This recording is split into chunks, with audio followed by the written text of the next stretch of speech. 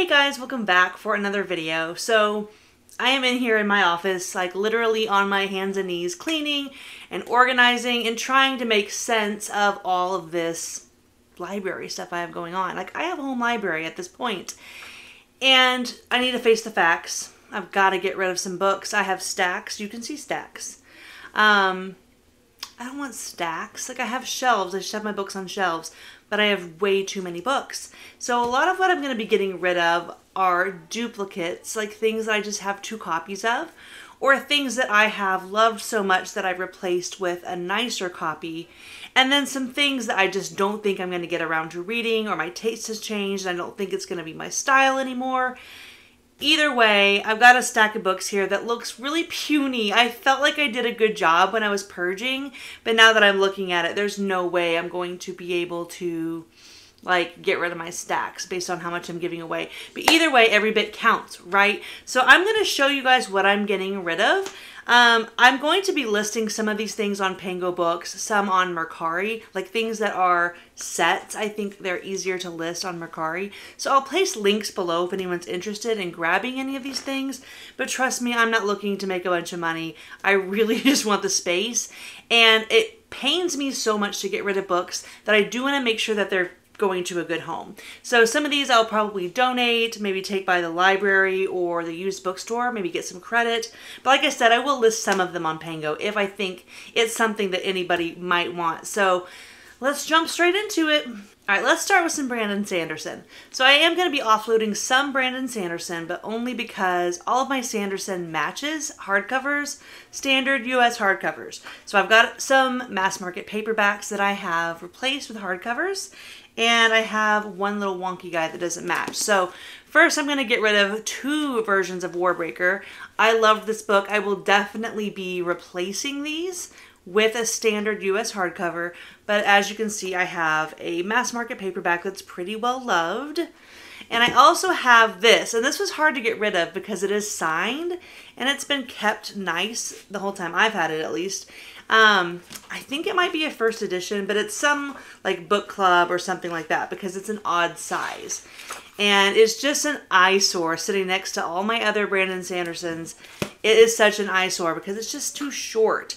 So it is cool. Like I said, it is signed. It's in great condition, but it bothers me every time I look at it. And Warbreaker is a great book, so I'll definitely be replacing it. I'm trying to find the signature here. There it is. I'll definitely be replacing this because it's a book that I want to own for sure, but it started just driving me crazy that I had 2 tiny copies of it when what I really want is a big hardcover.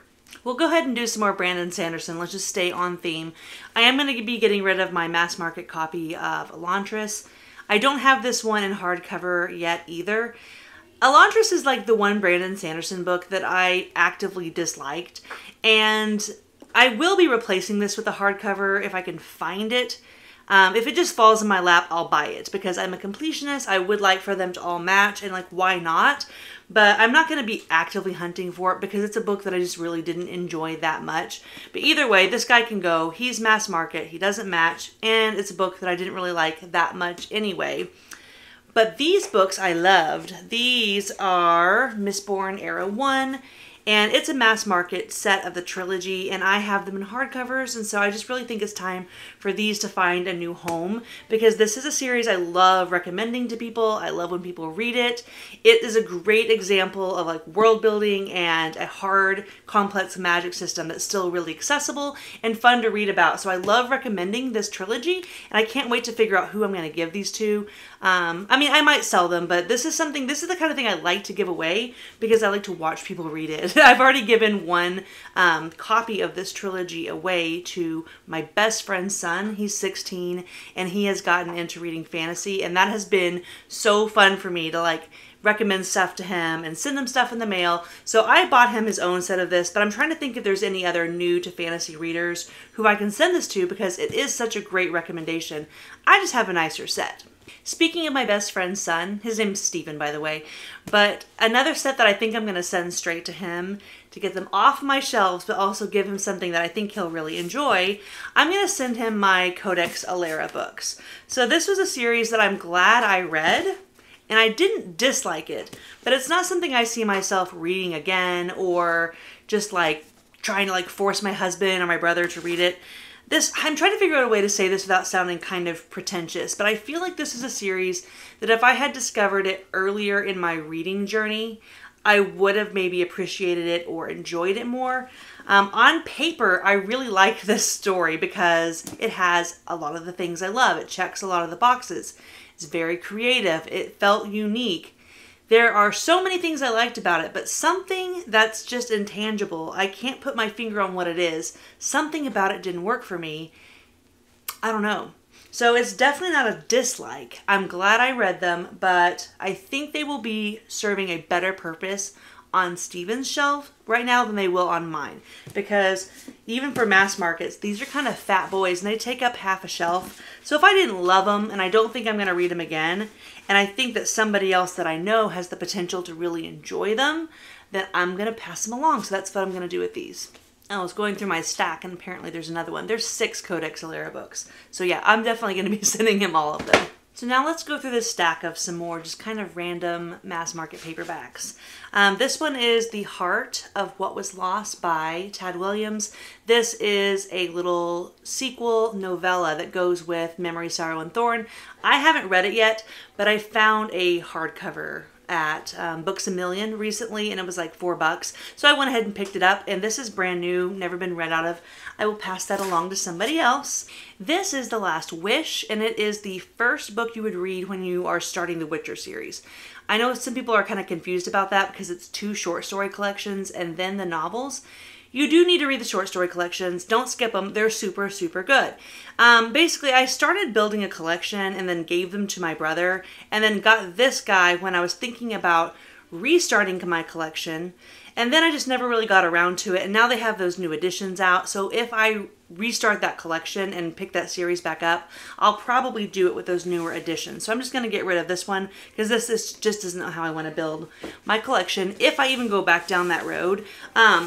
I really liked the short story collections, and I quite enjoyed the first couple of novels, and I can't decide if I stopped liking it or if I just kind of fizzled out, because that was right when I got back into reading, like at the very, very beginning, and I started First Law right after that, and that just like suited my fancy so much more than the Witcher books.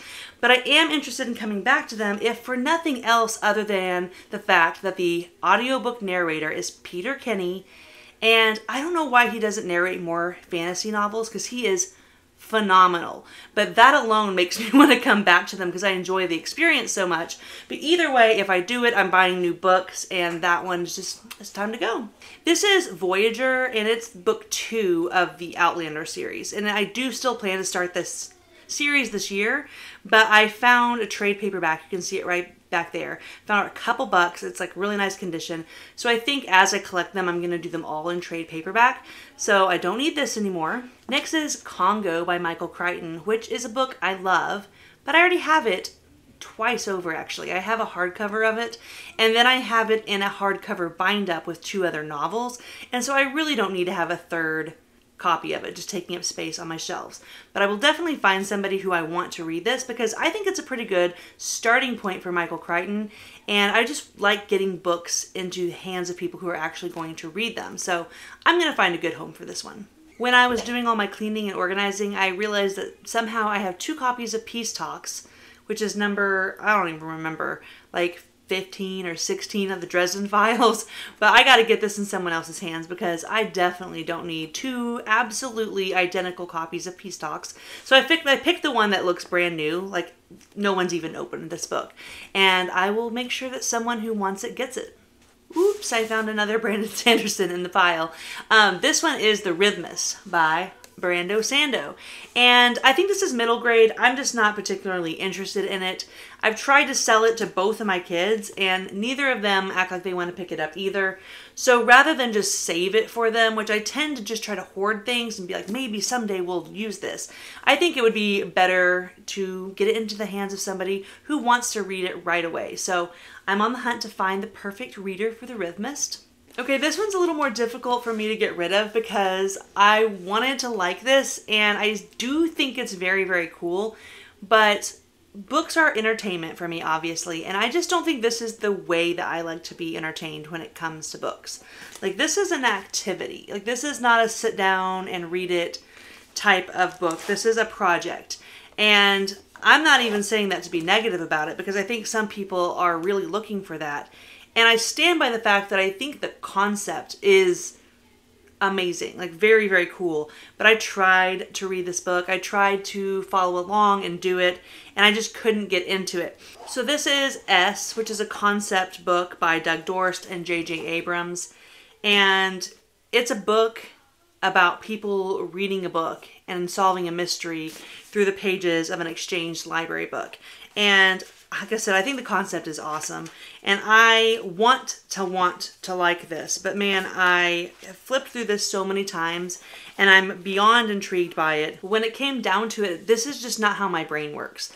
Like, if I'm going to read something, I want to sit down and read it, and this was just too much of a project for me. It's just not something I see myself getting to, and I kind of wanted to keep it on my shelf to be cool and tell myself that maybe I'd get to it someday, but I just really don't think I will. So I'm going to be sending this to somebody who I think will actually enjoy the project. I am going to part ways with my copy of The Seven Husbands of Evelyn Hugo. You can watch my review for this. It's what I call a very good book that I just didn't care for. The subject matter is just not something that I like reading about or being fully immersed in. So I enjoyed Taylor Jenkins Reid and her writing style. I think the book is objectively good. I understand why it's very popular. I just didn't really care for it. So part of me wants to keep it because, I don't know, like, I know it's not a bad book, but I know I'm not going to read it again. So I'm going to pass this along to somebody who will read it. This is Queen of the Damned by Anne Rice. And we have here is a pretty nice trade paperback copy, but I have already gotten rid of books 1 and 2 in mass market. It was like all mishmashed and, you know, different sizes. So I got rid of those, and I have a hardcover bind-up of the whole Vampire Chronicles. So I'm just going to keep that one and just get rid of stuff that doesn't match. Speaking of stuff that doesn't match, I got, I hate when this happens.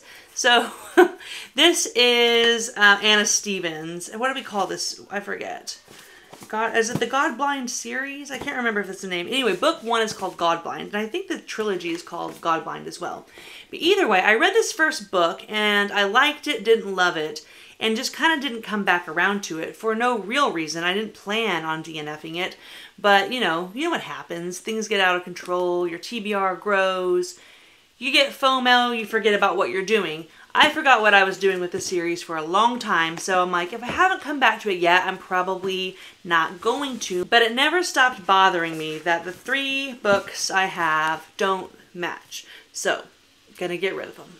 I picked up this Sword of Shannara trilogy a long time ago from like a thrift store or something. I think I paid like $7. It's a big hardcover, and it has all 3 books in it. But the thing is, I just don't think I'm going to get around to reading this. I never have. And from everything I can tell about even people who love Shannara and Terry Brooks, I think it would be kind of a step backwards at this point in my fantasy reading journey. And I don't think I would enjoy it as much now as if I had read it more towards the beginning of my, being an adult fantasy reader. So I know a lot of people have a lot of love for this. I know it has drawn from a lot of our favorites when it comes to inspiration, and I'm sure it has inspired a lot of things that I currently love. I just feel like I may have outgrown it, and I may not appreciate it as much now. So I'm going to pass this along to somebody else. And this is the one that pains me the most, if I'm being honest, because it seems illegal. Like, it seems wrong to get rid of Joe Abercrombie books, especially First Law Joe Abercrombie. But I'm going to be honest with you guys. I got these 10th anniversary edition hardcovers a couple years ago, and I've just never been that impressed with them. Like, I'm very in love with the covers and the simplicity of them. And I like the foil. I like a lot about them aesthetically, but it bothers me that they are an odd size, and I just don't think they're that nice. Like, this is not a great job. Like, I'm going to sell these, so I'm not doing a great job of selling them. But the binding to me is underwhelming. The quality of the paper, all that kind of stuff. Like, I guess I was just kind of hoping for like special editions, and instead they just feel kind of regular edition, and they don't match size-wise. So I have hardcovers of the trilogy. I have trade paperbacks of the trilogy. I'm keeping duplicates. I'm weird. I can't let go of them. But these, every time I see them, I just wish they were different than they are. I'm going to hope that somebody who has always wanted these is able to get their hands on them, because, I don't know, on paper I should like these because I love the covers. I just want them to be normal hardcover size. And I just feel like, I mean, could you not throw us a bone? There's not a single illustration. The paper stock is not a nice quality. The binding feels kind of like crackly, and I don't know. I'm getting rid of them just because they just don't spark as much joy as they should. So I'm holding out. I'm someday going to get like really, really nice editions. Somebody will make like ridiculously priced editions, and I will fold and I will buy them because I love this trilogy. But you know, the special editions just don't do it for me, so I'm gonna let them go. Okay, I just made this decision like right now, but I do think I'm gonna go ahead and get rid of my, what do we call this series, the Shattered Sea. So yeah, speaking of Joe Abercrombie, I am gonna get rid of my Shattered Seas trilogy. I read the first book with a buddy group, like read-along thing, and I quite liked it. It, you know, wasn't blown away, but I was like, I really like the protagonist. I think this is cool. I'm digging it. This is an ARC. That's kind of cool, right? Not signed, but it's an ARC. And then the other two are hardcover. Second book was a little underwhelming. Wasn't really super happy with the direction it went. And then the third book, I did DNF at around like 15%. So I'm not wild on this trilogy, but I can name like 5 or 6 other people that I know that love it. So it's clearly one of those things that it's just not for me, but it doesn't mean that it's not good or that you won't like it. So I think I am going to go ahead and pass these along.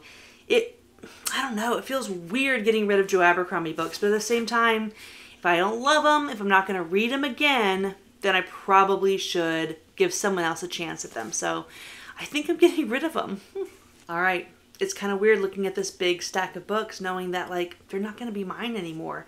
But I am grateful for the space because now I can get some stuff off the floor and just get a little more organized. So I'm going to leave some links below. Check them out if you want to. I have no idea if I have anything here that anybody would be interested in. But like I said, some of these are getting mailed away to friends. Some are going to be given away or donated. And if I think there's anything here that anyone might be interested in, I will post a link below. And you guys can check that out. So thanks for watching. And yeah, keep me in your thoughts and prayers because getting rid of books, it's not easy for a collector or a hoarder or whatever I am. So thanks for watching and you guys have a good day.